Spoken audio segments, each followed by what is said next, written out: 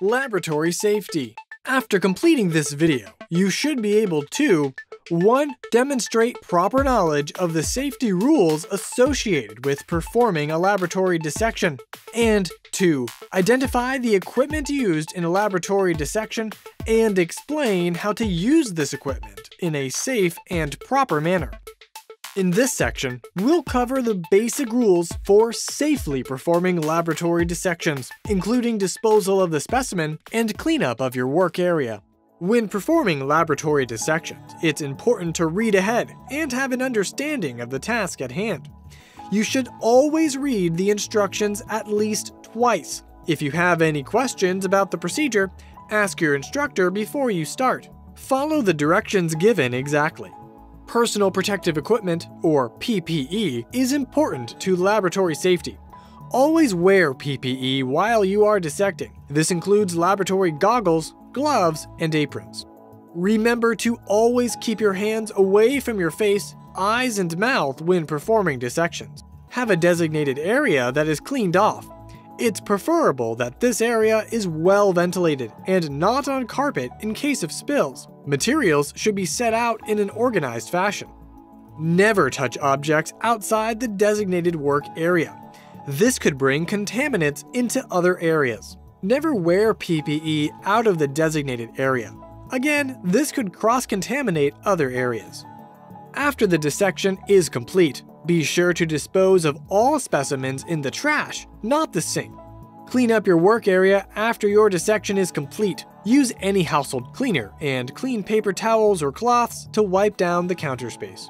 Used dissection tools can be placed into a container of isopropyl alcohol or rubbing alcohol. Just allow the alcohol to remove debris and then place the tools on a paper towel to quickly air dry. Water shouldn't be used as this will cause your tools to rust. Do not attempt to clean sharp tools, such as scalpels, with your hands as you risk cutting yourself. Be sure to return all equipment to its proper place. Don't allow others to get a hold of dissecting equipment, as many of the tools are sharp and can pose a danger to others. Wash your hands thoroughly with soap and water when you've finished. In this section, we'll cover the tools used for laboratory dissections. Using the right tool for the job will make the dissection process quicker and easier. It's important not to destroy your specimen by using improper techniques or tools. Always use the dissection pan and never use a scalpel while holding the specimen in your hand. The specimen should be mounted to the pan, where applicable, with the use of dissecting pins or string to tie the specimen down. Dissecting pins, or T-pins, are used to secure loose tissues and skin that's been reflected or turned back. The pins assist in safety as they keep your hands away from the dissection.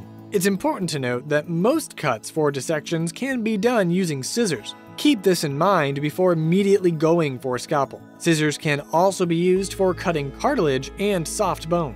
Scalpels are used to cut skin and muscle, not bone or cartilage. Always handle the scalpel with extreme care. The scalpel should be held like a pencil to gently tease away soft tissue. Cut only in one direction, as the scalpel is not serrated and shouldn't be used like a steak knife or saw. Remember to never cut toward fingers and never hold the specimen in your hand while cutting with the scalpel. Always lay the specimen in the dissecting pan before cutting.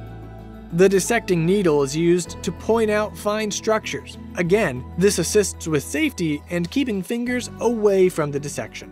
A blunt probe is used for moving structures to the side and pointing out structures. Forceps are used for grabbing structures and manipulating them. Use paper towels to mop up excess fluids as soon as they appear. This will allow the organism to be viewed clearly. In this video, we've reviewed laboratory safety, including PPE and cleanup. You should have a good idea about how to be safe during a dissection. You should now know how and when to use each tool. Finally, we covered how to handle biological specimens. If you have any questions, ask your instructor before you begin dissecting.